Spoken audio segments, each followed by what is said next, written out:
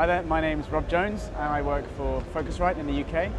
And today I'm going to be talking about Saffire, which is their brand new Firewire audio interface. So first I'm going to explain kind of the concept of Saffire.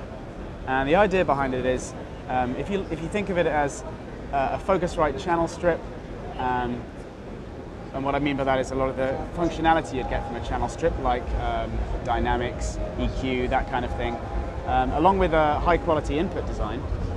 And that combines with the sort of functionality you'd get maybe from a small mixer in terms of creating headphones mixes for artists and sub-mixing and all that kind of thing. And you've got all of this combined in the one interface here. From the hardware here, you see it looks like a regular, although pretty sexy interface. You've got your gain controls, you've got a monitor control here, which is quite useful, combined with the software that this comes with, which I'll come on to in a moment.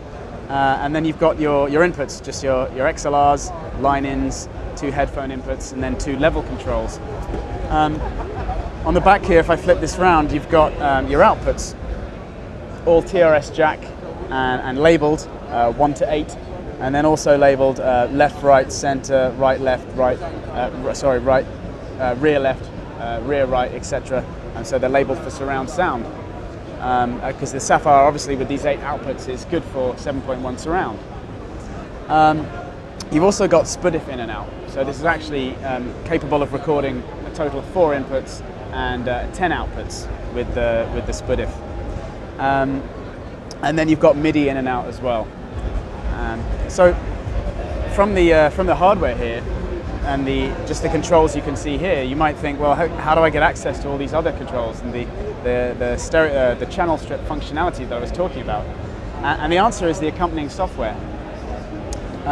There is within Saffire here onboard DSP, and this powers plugins that run within a free application called Saffire Control, which is like the advanced settings of Saffire. So if I show you Saffire Control, this is the application that comes with Saffire. Over here you've got your input section, which allows you to apply compression,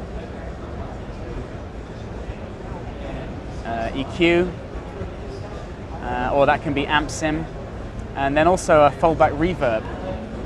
Now the good thing about these plugins is they are multi-mode.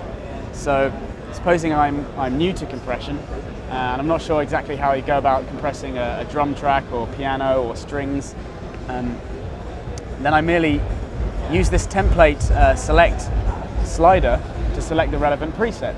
So if I'm recording piano, I select piano, and then I use this dial here to change the amount, and that will adjust the regular compressor controls accordingly. Or if I know how to use a compressor, and I'm very familiar with that, then I can go out of template mode, and then I've got access to the full range of standard compressor controls. And it's exactly the same with EQ. Down here you've got your template mode with instrument presets, and then you've got a fully parametric 4-band EQ down the bottom here. Additionally, these outer bands at either side can be turned into high or low pass filters, or high or low pass shelf. Sorry, high or low shelf. And onto the reverb here. Within Saffire Control, this is a foldback reverb. So it's just for a monitor mix for your artists. You'll notice you've got 2 separate reverb settings here. So if I'm recording vocals on analog input 1 and guitar on analog input 2, I can set totally different reverb settings for each of those. And it's a very high quality reverb sound you've got there. All of these plugins, by the way, run off the onboard DSP, but they also come in VST and AU format, totally separately. So if you're mixing a track within your sequencer, Ableton, Cubase, whatever it is, then you can use any of these plugins within the mix. So it's best to think of Saffire Control as being an in-between phase between your sequencer or your recording application and the Saffire hardware. So instead of audio being routed directly from the sequencer to the outputs on the back of the hardware here. Instead, they get routed to the playback mix section in the corner of the Saffire Control GUI. And that way you can create a generic mix of playback tracks from your sequencer. So if I know that I've sent my vocal to outputs 3 and 4 here, I can just bring down the vocal and that'll give me my generic mix of playback tracks. And this will then appear as the playback mix for each set of outputs down the bottom here, as you can see it displayed on each set. So this is outputs 1 and 2, 3 and 4, 5 and 6, 7, 8, and 9 and 10, the digital. And then you'll notice that this has got a headphone symbol, number 1 and number 2. So these are your headphone output settings.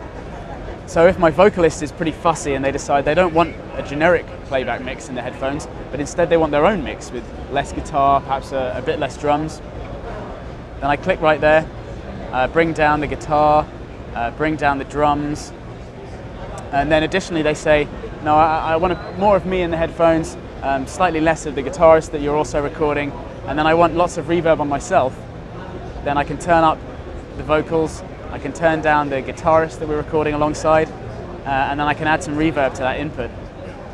So then I've created a totally custom mix of the inputs and also the outputs.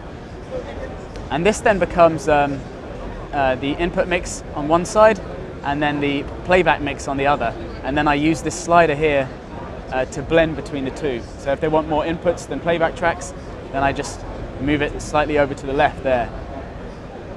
So you can see how this allows you to navigate through a fairly complex recording session with complete ease. But it also has other features. It also means that surround sound mixing and playback is also incredibly simple, because I can set up exact mixes of tracks from my sequencer using these custom mix facility at the bottom. I can send completely custom mixes to each set of outputs. And then additionally I can control the level of all of these by activating the hardware control button, which is this small H here. And then when I adjust the level of the monitor level on the hardware, it changes the level, as you can see, on all of the outputs. So this is excellent for surround sound playback. So that gives you an idea of Saffire Control. As you can see, it's great for a recording session, it's great for surround sound, it's great for all kinds of applications. You've got these plugins here that run off the onboard DSP, so don't use up any of your CPU. And then you also get 4 free plugins in VST and AU formats for use totally separately as well. So it's a complete bargain. So that's all from me. Thanks very much.